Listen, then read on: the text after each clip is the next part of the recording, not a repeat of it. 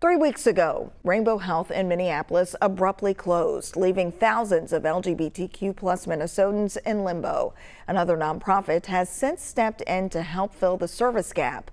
But Rainbow Health's unionized workers say they're frustrated with how all of this went down. Our Kirsten Mitchell is live in Minneapolis, where some of the workers spoke this morning about the fallout from the clinic closing. Kirsten. Shayla, the workers say Rainbow Health leaders canceled a scheduled meeting this morning where they were hoping to get answers about why the closure and its impact on the community. They say despite their contract requiring a 30-day layoff notice, they only found out about the clinic closing just hours before that announcement was made. Now, that was back on July 18th. The union and Rainbow Health leaders have met twice since today's cancellation.